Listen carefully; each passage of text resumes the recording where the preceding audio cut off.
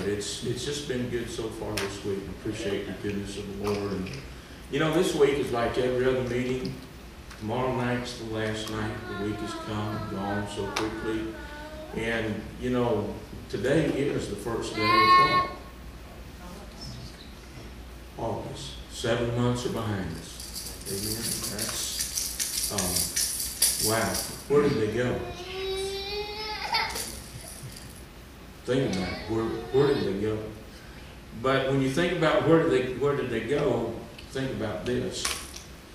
What have I done for the Lord in the first 7 months of this year? Yeah. Man, it's gone by quick, hasn't it? Wow. But what have I done in those 7 months?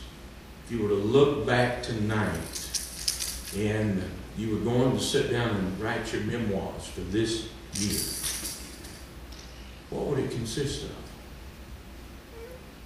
How many pages? How many chapters? How many paragraphs? How many bulks of the days would you spend writing more about the things that you did in the flesh than the things that you did for God?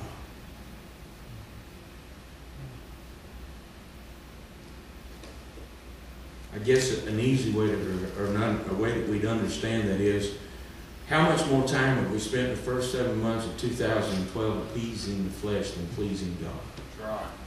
Yeah. Amen. That's looking into that mirror that the preacher taught about on Sunday morning. And a lot of folks say, "Preacher, I wish you wouldn't bring things like that up."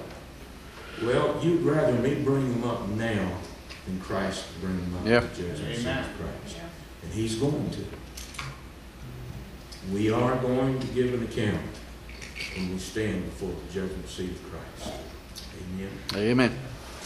So, we sung some songs about going home tonight. Would it really be a good time to go in your life? Are you really ready?